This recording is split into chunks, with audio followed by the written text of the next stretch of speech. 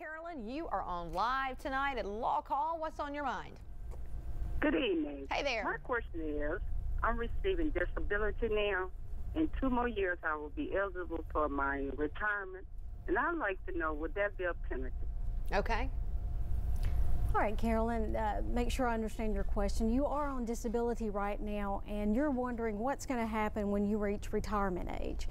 Well, the way it works, of course, when you do reach retirement age, your Social Security disability will then just actually transition into your retirement benefits, because you have, of course, your Social Security disability insurance, which is based upon earnings, as well as Social Security retirement.